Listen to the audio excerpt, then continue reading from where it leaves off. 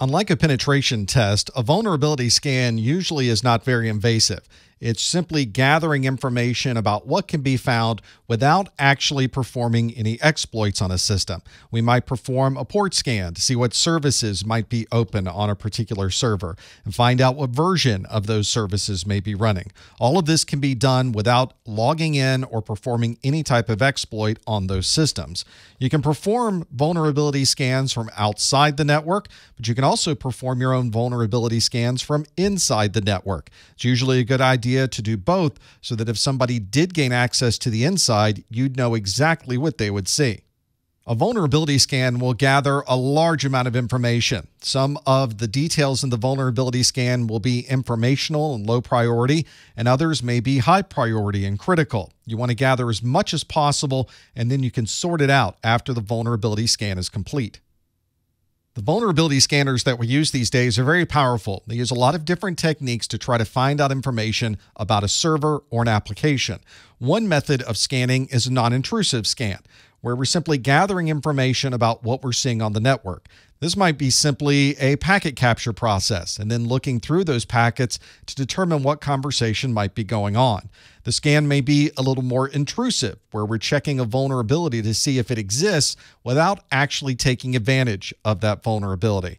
This might also be a non-credentialed scan, where you don't have any access to that server, you don't have a username and password that you could use to authenticate. The scanner is going to act just like everyone else who's sitting on the outside and trying to get into that system without any specific credentials. Some scanners will act as a credentialed attacker, so you provide the scanner with a legitimate username and password. It uses that to get into the system as a normal user and then tries to find ways to get around the existing security. I'm running a vulnerability scanner on my system called Nikto. It's designed to scan web servers and find out information about what might be running on those web servers.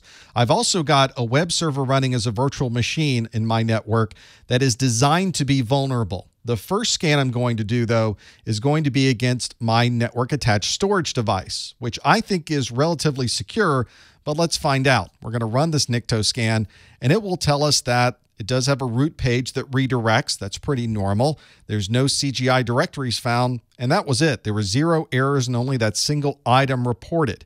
Now let's try to run this same vulnerability scanner against a known vulnerable web server. I've got it running on my internal network, and we'll start the scanner. You can see immediately we have a page of information about vulnerabilities that might exist. Most of these are relatively low priority.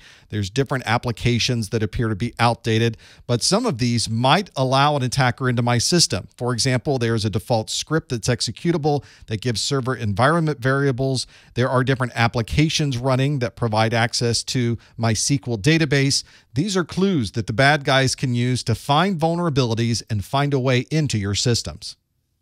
As you can see, the scanner appears to look for almost anything, but in reality, it's going through a well-defined list of known vulnerabilities based on what it's seeing in that system. The vulnerabilities that we just saw can all be cross-referenced online. Each one of them has an error message or vulnerability number, and you can go to the National Vulnerability Database at nvd.nist.gov. And you can, of course, if this is a Windows operating system, look at the Microsoft security bulletins on the Microsoft website. The vulnerability scan is going to provide you as much information as it can, but it's not going to try to perform an exploit. That would be the process that occurs next if you decide to perform a penetration test. But the scanner will give you some clues and help you understand if certain parts of your network are more vulnerable than others. The vulnerability scan results will give you information on where you can start to make your systems more secure. It may tell you that you're not running a firewall or that your antivirus signatures are outdated.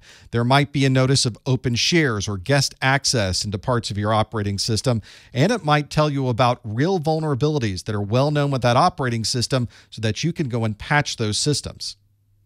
Since the vulnerability scan is not performing an exploit, it's really making a best guess on what might be vulnerable in your systems. It's up to you to really determine if the information from a vulnerability scan is accurate or not.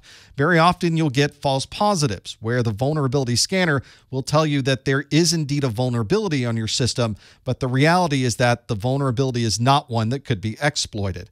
This might be a little different than something that's a low severity vulnerability.